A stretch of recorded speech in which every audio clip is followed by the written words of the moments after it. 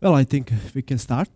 Welcome to the session about Java Mission Control, set of tools. My name is Adnan Isajbegovic. I work for CompTree Software, the part of CompTree Group. We mostly do in-house projects and several projects with our partners.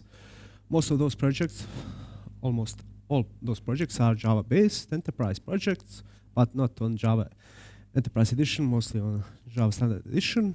And since we are working large projects, we often encounter situations that cannot be resolved by just looking at logs, Grafana or something like that. We need to go deeper inside what application does and how it behaves. So for that, we use sometimes Java Mission Control, and I did use it a lot in previous companies where I worked. There were also Java-based enterprise projects. So let's get just a couple of informations, and then I'll demonstrate the application. So Java Mission Control is present inside the development kit for Java since Java 7 update 14. It was meant to be replace Java Rocket, and it contains two parts: JMX console and flight recorder. Why people mostly use JMC rather than other profile tools is exactly flight recorder, and it's free for testing, for development, but it requires a license for the production. So commercial license for the production. But rumors on internet says that Oracle will not enforce, for most cases, the commercial license for production. So from time to time you can use it in production too. And the good thing about the JMC is that its overhead is quite low. I mean, it's tend to be even less than 1%. But in some cases, it can spike a little bit, especially when you are doing the thread dump or something like that. And, well, this is meant to be for 99% of cases. But if you tweak sampling for smaller samples, for smaller times, it can spike even larger. But it's recommended mostly to use the recommended sampling times. So one more good thing about especially about flight recorder, is allows new custom items that you can create for whatever reason you need, beside the ones that provided by either Java or some of the plugins you can also install. You can also make your own. So one thing is you need, as I said, this requires commercial license, so means you need to unlock it with this flag, and in order to unlock the possibility for flight recorder, you need to use the second flag. And when it comes to the application, we can also add these parameters, these flags when starting the application. Previous versions of Java required this at the start of the application, but I'm not sure from which update of Java this can be done during the runtime. So that's pretty much about the introduction. So I will now demonstrate the application. By application, I mean the Java Mission Control based on the Eclipse. You can also start it from Eclipse, or you can run it separately. It's provided when you download the SDK. So, okay, this is when you open the JMC, this is what you get at the start. So, in order to connect to locally or on remote server, you can add new connection, define the host port, and if you have certain credentials, you can add here and just do so. I shouldn't do that. Okay. And also you can save the connection. You can also place them in certain folders, so you can organize your playground here. Regarding applications that are running on your local machine where you are running this console, it will detect all the applications present there that are opened for the JMC, and you can start it looking whatever application you want.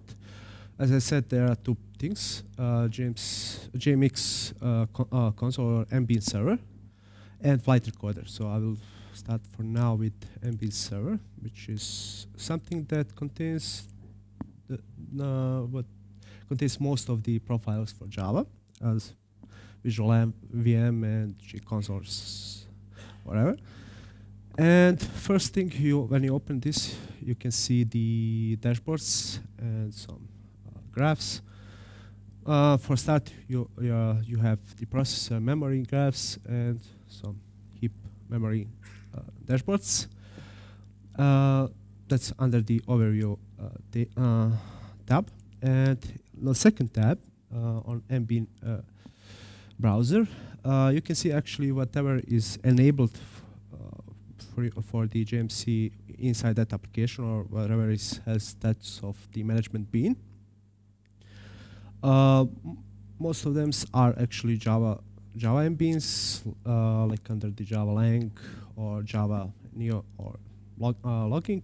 And if you are using something additional, some other libraries, containers that contains some mbeans, they will be visible here. Or you can also add your own, create your own mbeans inside your application, or some library that you included inside your application, and they will be available here. As you can see here on this tab, this is mostly standard showcase where you have the list of the mbeans, and when you open certain mbeans, you can then see its attributes, operation, application, metadata, etc. Most interesting are actually attributes that are given through that mbean, or what are defined inside that mbean as getters and setters. And there are certain operations. Let me see, maybe not this one, like here. Inside memory, for example, you can start garbage collector. Actually, tell garbage collector to start. So, besides just viewing certain things, you can also start certain operations inside ME. So it's not one way; it's two way. As I said, you can also create your own. For example, I created one here. How to create that one? So pretty much, since I have here Spring based application, Spring Boot based application, so it's most easily to create that. One of the most important things is that it has have mbean inside the name at the end. Can you see, everyone? Okay, so it has the mbean on the end of the name.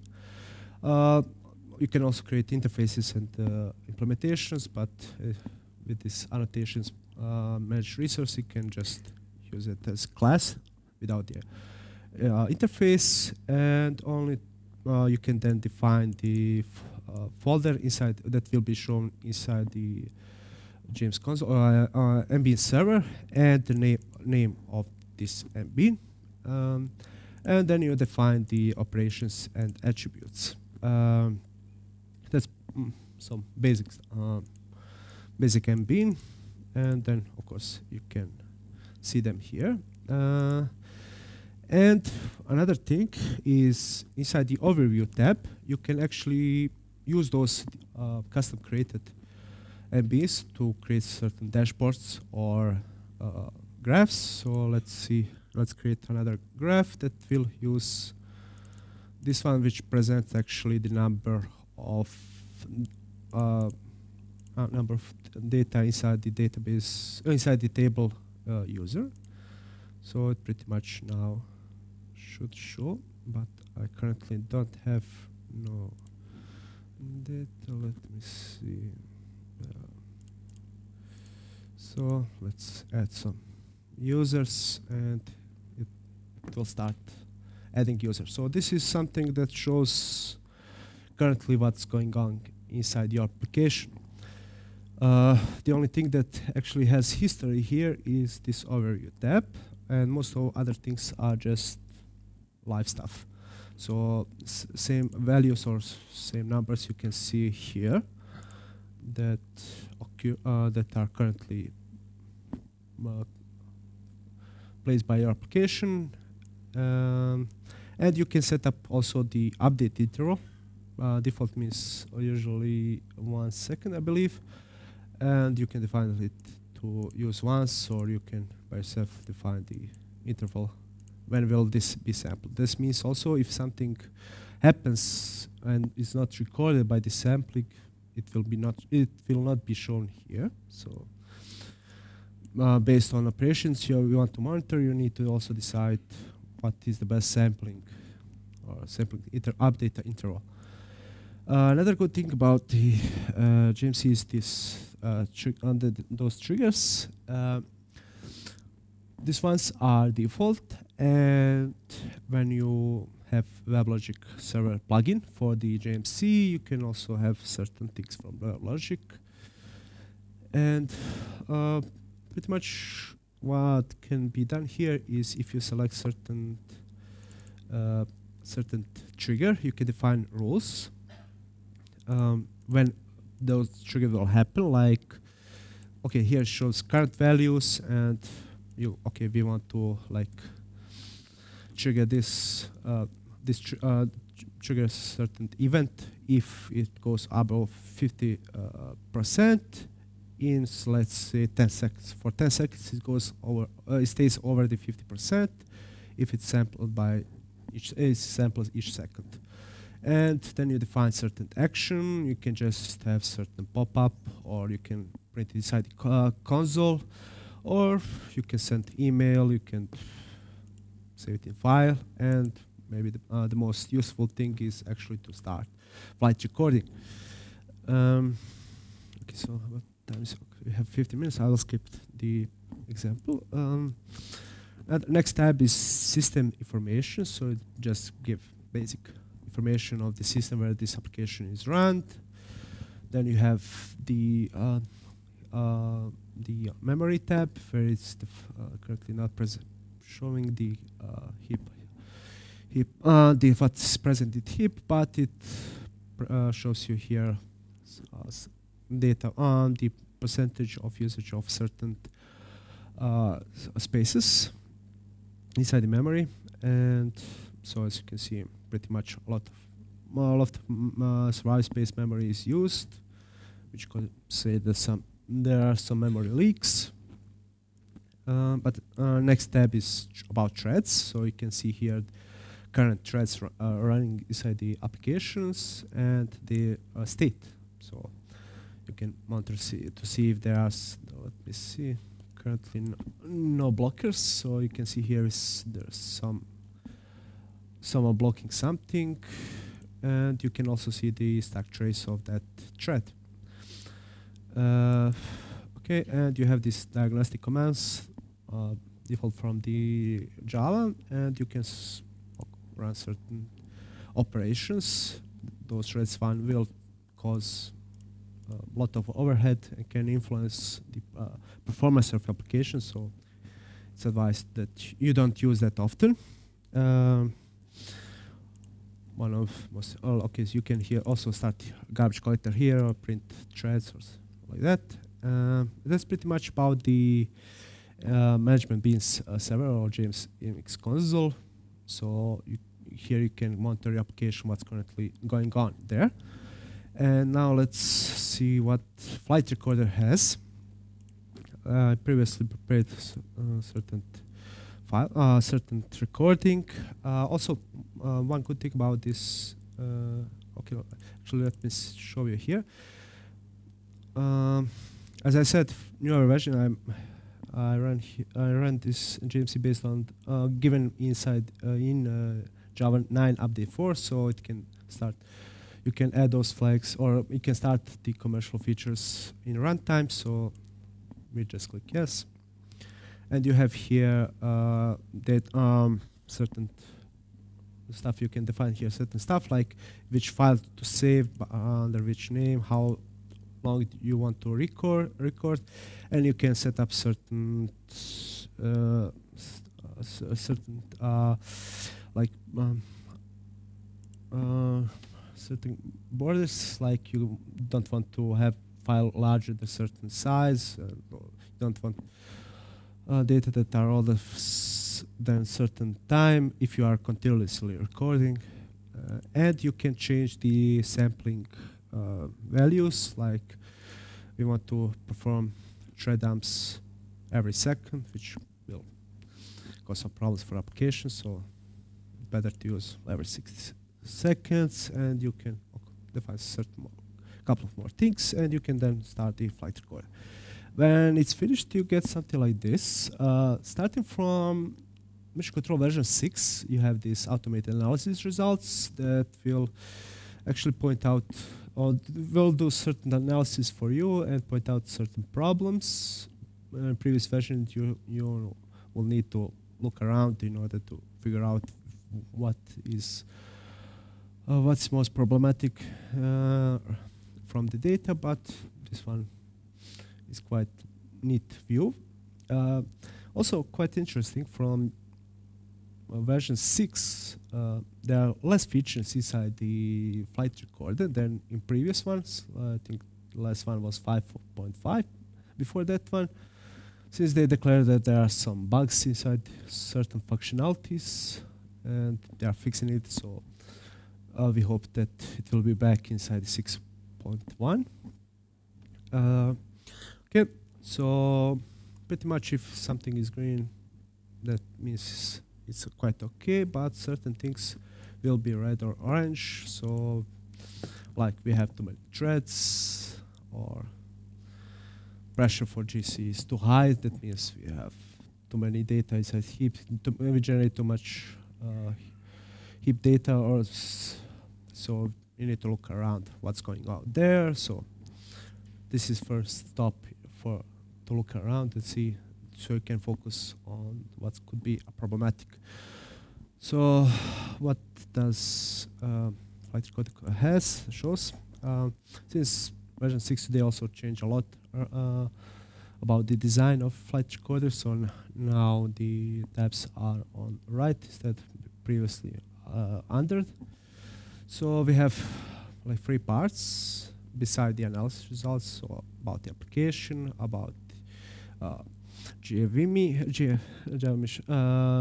virtual machine, and about environment where it's running. So inside memory tab, you have a list of like analysis of heap dump, or analysis of heap, so you can see which objects, which classes have been used mostly or initialized mostly. You can see how much when recording has finished, how many of them were live, how many space it contains, it allocates, and yeah, through time.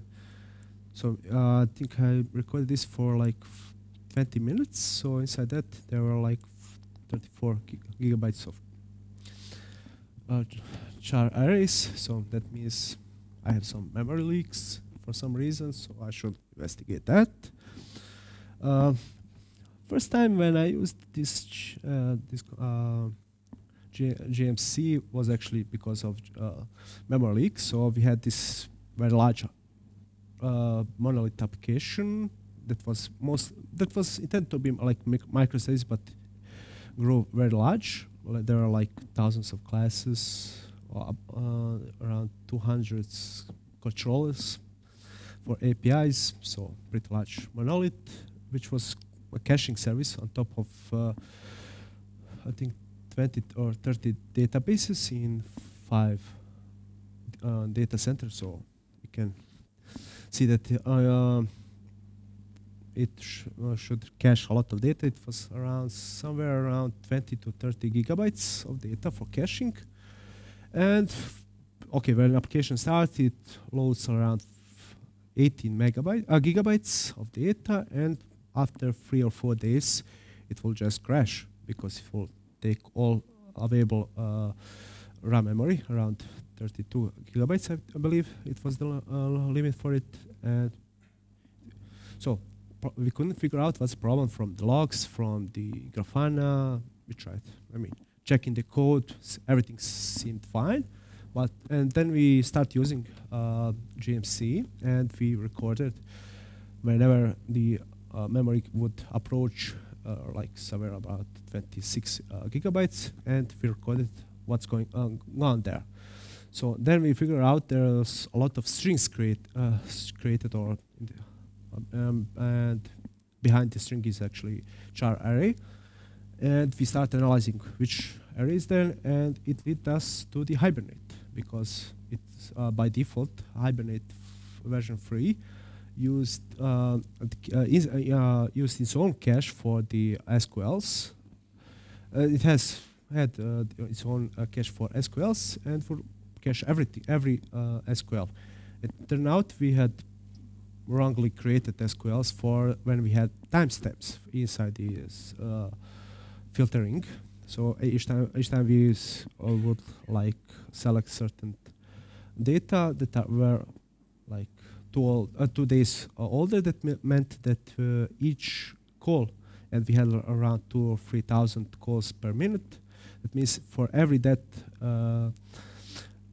call or every call to database, Hibernate will cache that SQL, expecting that it will be called again. So over the time, just populate the heap space, and the application crashed. So that was one situation, first situation when this helped for something that we couldn't figure out from the code immediately and from the logs. So also it's great for the another example when we had used this was the thread analysis. So it will show you when it records the times, it will record the locking and it will show which thread locks another threads, when, why, and impact on other items. And that impact you can do by selecting a certain title. Let's say, actually better to use memory here. So for example, we have spike for the allocation, or maybe here, like memory usage. We can select a certain range and say, I want focus on this selection, and it will go up here. And now everything you go around is in flight recorder. In all tabs, it will show items only related to that time period. Or if you want certain, let's say I had certain input-output operations for file. If I select that file, I will see everything. Actually, this by default it selects the end time, but I want to see that's related from this thread. So there was some reference locking for that input-output operation for file. Then I believe one of the things that they deleted for this version, I believe they have some bugs, is the full stack trace for it, so for the thread. So I hope they will bring back, because it was very useful. Another thing about the stack traces, it's always recommended if you are using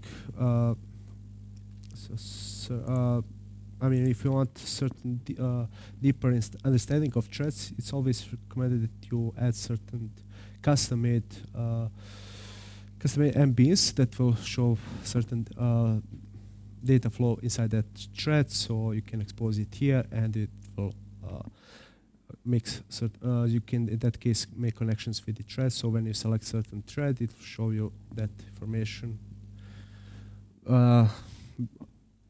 connected to that thread. So also one thing that handles very neatly are the exceptions.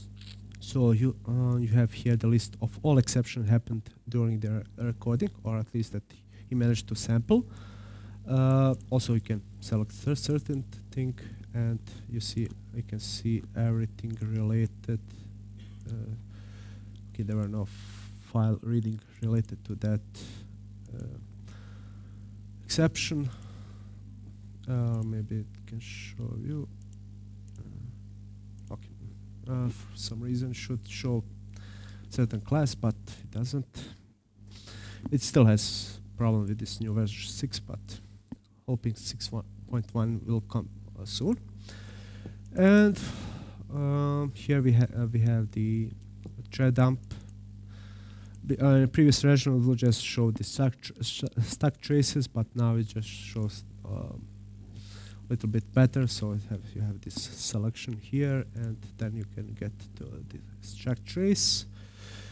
Okay, jumping to the JVM, you have here garbage collection issues. We also had certain problems with garbage collector ones, and when we analyze things, we could not figure out which garbage, because we use several garbage collectors for certain part of heaps, so we could see which one caused problems with the memory, with the CPU overload, etc. So quite has good things about that, and rest are pretty much basic data. So we'll skip that since we are pretty much running out of times.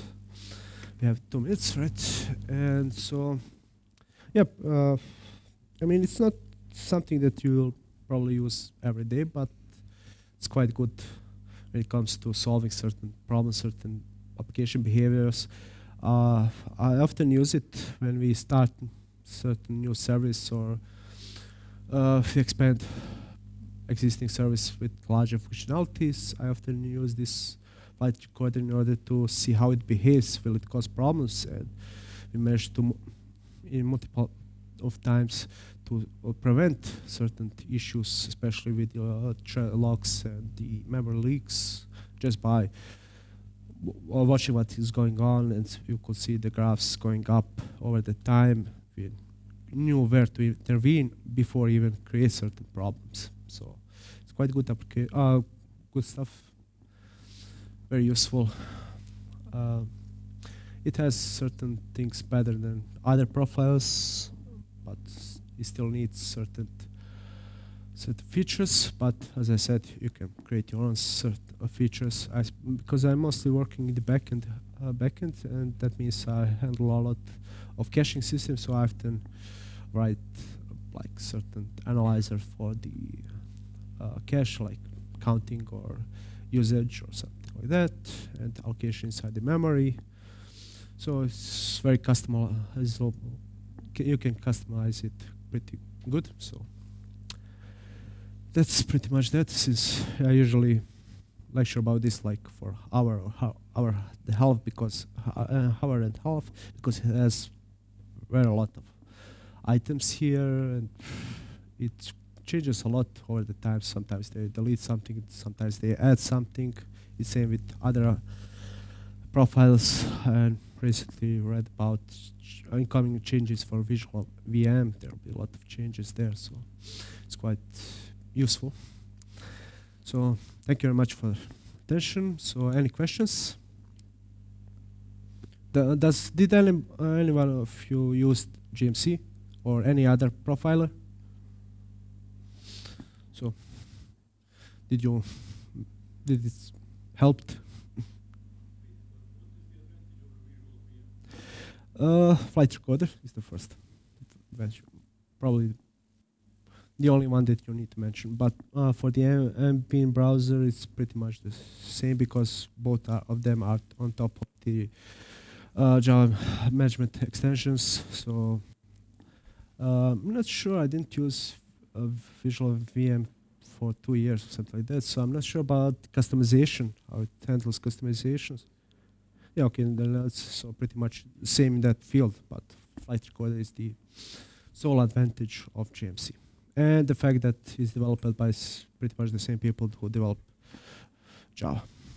So if there's certain new functionalities in the Java, this is the place it will be shown first. And one also thing, when you are running this JMC, you can also run it Eclipse, because it's on top of Eclipse. So when you are running that, the functionalities that it will show you will be mostly based on the Java that you installed on your machine where you're running it, but it can also sample older and newer versions of Java in the server where you are sampling it. So, okay, if no questions, thank you very much.